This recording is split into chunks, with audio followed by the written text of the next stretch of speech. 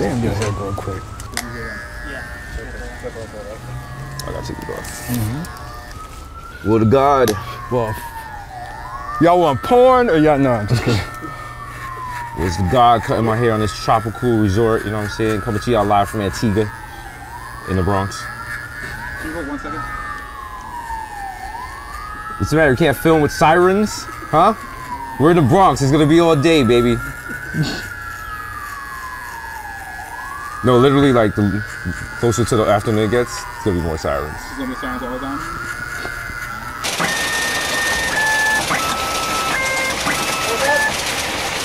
Yes, every time I get my hair cut, I do it in nature.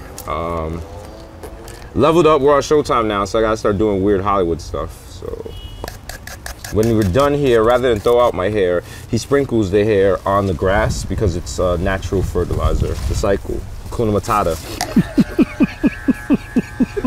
You are really happy to get out the house, huh? I'm free. Ooh. You ever heard of baby feet? Yeah, I used. You used baby feet before? Fam, wow, wow, what an experience. It's like, for normal people, it just kind of takes a couple layers off your feet. It looked like I have been like river dancing in battery acid. I've just been peeling strips of skin off my feet for weeks, and it's coming off like skin fruit roll-up. And the nastiest part, I have to keep socks on in my house because my dog, he's like figuring out what's going on and he wants to eat the skin flakes because he's nasty. And I can't do that. That's just like, that's inappropriate. And it's called baby feet? It's called baby feet. It's like these plastic bags and there's some sort of like liquid kind of acid in it. And it doesn't hurt immediately when you wear it. Like you just wear it and then you just rinse your feet off. And for like a day, you're like, oh, this doesn't work. And then one day you're gonna take a shower and like, you're gonna look down, it's gonna look like a Jordan 1, but it's gonna be made out of your skin. Just sitting right there. And not the mids, I'm talking about the full retro joints. That guy wrote that article, he was like, New York is dead, and Seinfeld was like, New York can never be, New York can't be dead. Listen, New York has died like 20 times in my life. We'll be fine. It's gonna come back. Hopefully, the best part of this, and you know, it's hard, you're not really supposed to say this, but the best part of COVID is bottle service is done. All right, we ain't bringing bottle service back when venues come back to New York. It's done, it's a wrap. Sorry, y'all. Going right back to $9 Heinekens, the way it used to be, okay?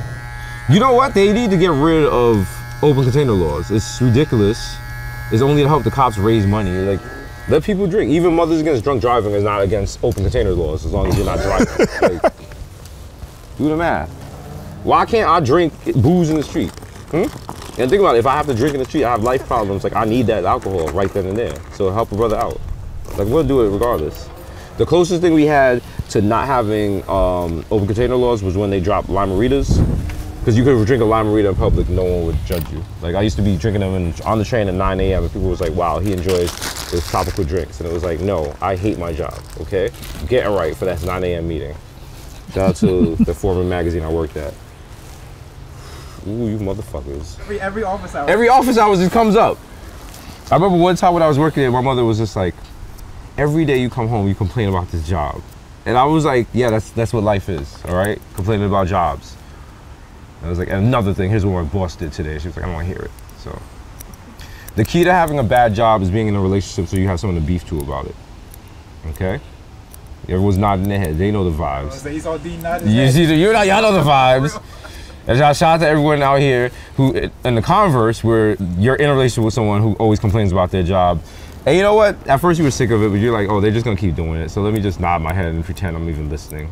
You just be like, yeah, wow, that's crazy. She did what?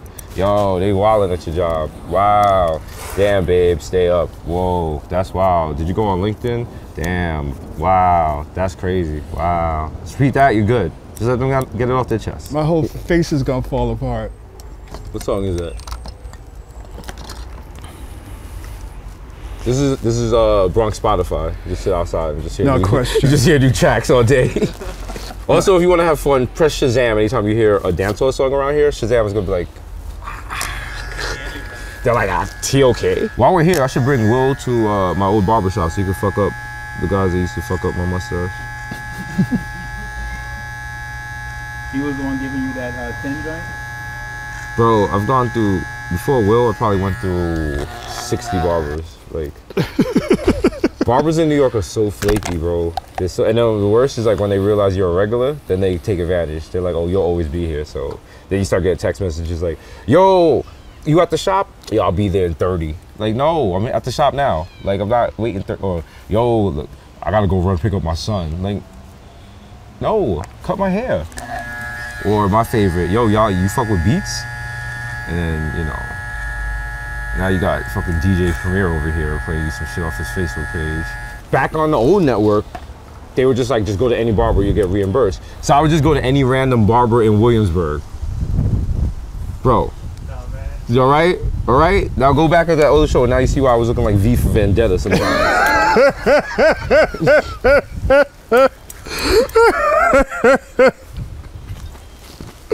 Now that's funny. Okay. Poppy, you want thin? No, I don't want it thin. I don't want thin. Okay. Every now and then I fall asleep and I wake up and the clippers are right on my eyebrow. I'm like, what are you doing? Leave the eyebrows alone. He's like, you don't want the cuts? No, no cuts in the eyebrow. No cuts in the eyebrow, no cuts in the beard. So just always finding new barbers, and then here you got Will. But then for a little while there, like when we were not on the air, I had, you know, like you look like hell if you don't have a haircut after a while. I mean, now that we have COVID, everyone looks like hell, so it's acceptable. So I would like go to the barbers in the hood and stuff, but it becomes that situation where you don't have one particular barber, you just go to the barber shop and you have your preferred barber, and he's not there. You got your second runner up, your third runner up. But then the problem is the first barber starts flaking, so you're getting really good with the second barber, but then you get used to the second barber, but then the first barber shows up and then he got an attitude like, yo, you stole my customer. And you don't want to be like, yo, you wasn't here, so you gotta let the second barber fight the first barber, and if it's the Bronx, they might shoot each other. So what do you do there? Now you gotta go to the third barber. The worst is when the fourth barber, the guy that has shirts always open. The fourth barber is the barber that, oh, his outfit is always immaculate and he's always cleaning his station, but he never has a client. He knows everything about sports. He got control of the Bluetooth. He's gonna play in the music. No, and he's shaving himself. He's always shaving himself. And you're like, yo, if you so good, how come you got no customers? What's going on here? He wanna talk to you, do limericks, all types of shit. Telling you facts. Yo, just cut my hair. You know, the Bronx originally had muskrats, so they used to do a lot of fur trapping. I'm like, my man. Facts.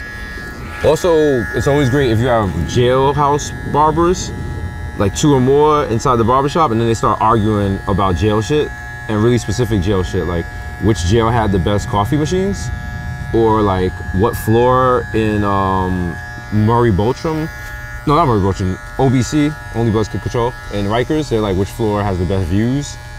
Very specific things. That gives you a little sense of protection. You know no one's running up in that barbershop. They ain't trying to get aired out. It's basically the barbershop from Belly. My barber actually left the barbershop. Yeah? After this whole quarantine thing happened, he was like, I'll come to your house. Yeah, I've seen it in my building. They got barbers coming through, but like it's not like Will who's taking COVID tests and taking precautions. Like these barbers coming through with hookah. My barber came through and asked, oh, have you heard of this guy Alex Jones? I was like, oh yeah. Oh wow. Listen. Talking off, you know, like buddy, like it's so easy. Like remember that stuff, some of the barber little rumors whatever they talk about, it's always like so. There's so many holes in it. You're just like, do I want to poke a hole in this? That's the beauty of the barbershop. Logic's out the window. You can say, as long as you say something with your chest, other people believe it. You can be like, you know what? Michelle from Destiny's Child invented coronavirus, and people be like, yeah. You stop for a second, and you just wait, and you hear someone in the back be like, yo, I heard that too. It all has to be like something, just a little bit of a fact, not the whole fact, just a little bit of a story, taken the wrong way. There it goes. It'll be like, Tory Lanez shot Megan Thee Stallion because Megan Thee Stallion's in ISIS. And you'd be like, and you stop and you're like, She did say she's a savage. You're like, oh, wait, hold up.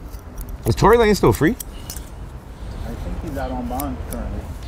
That's gotta be a terrible feeling. Like, I mean, shooting someone's bad, but it's just like, you know you're going to jail or at least court at some point. So like, do you just wild out until they catch you? Or do you just chill and wait at home? You get seen outside right now. You know? Like people are really on it about it. Yeah. I mean, you can't just shoot Megan Thee Stallion and stuff. But you know what? He probably does have some boys who are supportive and like, yo, you did the right thing. There's always someone like that in the hood. I guarantee you his phone was like, yo, fuck what they talking about. You did what you had to do, bro. Like, but that always happens to the person that has the most money. You can't take us to the bar no more and run. And also, like, I'm talking to my boys and they're like, yo, all these rappers is pussy. Why didn't they shoot him if they fuck with Megan? I was like, you expect rappers, like, when's the last time a rapper, well, I was about to say, when's the last time a rapper shot somebody? My neighbor was just like, she hasn't seen me in a while, she wanted to know what I've been up to. Lady, let me tell you.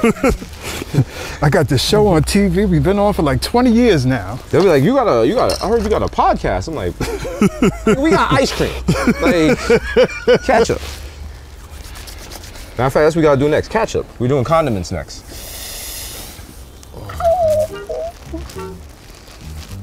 Now, you know what you need?